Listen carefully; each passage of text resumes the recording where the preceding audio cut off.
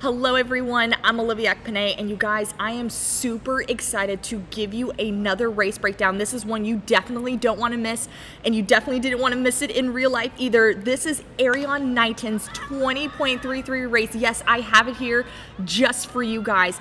As you know, this was one of the fastest times we have seen during the 2020 outdoor season. He also ran a 10.29 at the AAU Junior Olympics, also won the gold medal there. But in my opinion, this race was the highlight of the AAU Junior Olympics, and I cannot wait to dive in. I want to give you some context on how quick this 20.33 actually is. He broke Tyrese Cooper's national record of 20.62, which was set back in 2016, which was also a sophomore class record. He also broke the 16-year-old age group record. And to putting it into context, he was 0.2 of a second off Usain Bolt's U18 record from 2003.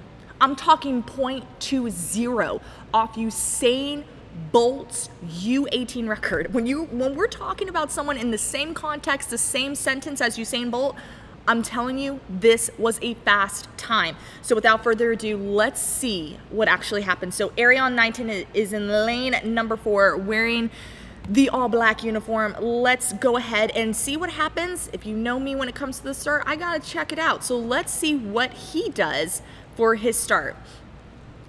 And right now, he has that huge arm swing, which is telling me already off the starting blocks, I should say, not off the bat. Off the starting blocks, he is getting out super aggressively. This turn is about to blow your mind. Let's see what happens within the next 4 seconds or so of this race. He's on his toes. He is already making up the stagger on the rest of the field. We're at 3.5 seconds into this race.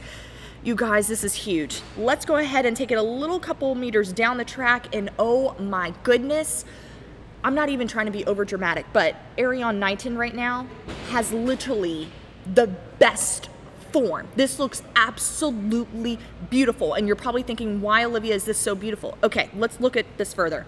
He has this leg extension, which means he's propelling himself forward to the track. He also has this amazing angle. This is absolutely beautiful. Number 3, this foot is dorsiflexed. You guys, like, that means that is his foot is going to be pounding down into the track. His toes aren't facing up, his toes aren't facing down. It's literally parallel with the track. That is why this form is beautiful, and this is why it helps him to get down the track. But let's go ahead, take this a little bit further. And you guys, if we could rewind that one more time, back to 5.3, I want to point something out. I want you to focus on his spikes. The reason being, and if you watch my illustrations in the past, you know I'm all about not the butt kicking. I'm talking about showing the spike plate. He is doing a great job of literally explaining everything that I've been talking about over these last few weeks with our illustrations. If you were to stand behind him, you should be able to see the bottom of his spike plate, indicating that he is not butt kicking.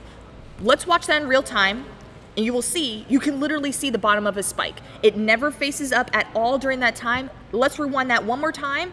Look at it again, very closely. No butt kicking. That is beautiful. Absolutely beautiful. Erriyon, you're making my heart so happy right now. All right, let's go ahead, move this a little bit further down the track. All right, 6.8 seconds. He has this aggressive arm. He has the chin to hip action, which means he's being so powerful. And you need to run the turn as aggressive as possible when you are a 200-meter runner. You're building up all this energy, and then you want to slingshot off the curve into the straightaway. I'm getting ahead of myself, but let's see a couple meters down what this looks like. Okay. I'm freezing it right here because I want you, if you were to pay attention to anything that I'm saying, this is what you need to focus on. This is what separates Erriyon Knighton from the rest of this field. When he comes off this curve, he almost shifts into another gear, but it's actually him just literally using the momentum that he got from the curve onto the straightaway. So the next 4 seconds, pay attention to what this young man does and see how he uses this curve to propel himself onto the straightaway and literally separate him from the rest of the field. Pay attention very closely. Let's watch this in real time. He comes off the turn and boom, right there, slingshots off the curve. But within that moment, I want to rewind it just a tad, and I want you to look at the distance of his stride. And I'm going to leave my dot here on the screen, and I'm going to play it in very slow motion for you to see that. Oh, I guess that really doesn't help, but like, just imagine my dot was on the screen. He was right above the arrow, and right now he's about to touch down. Look at that distance from here to here.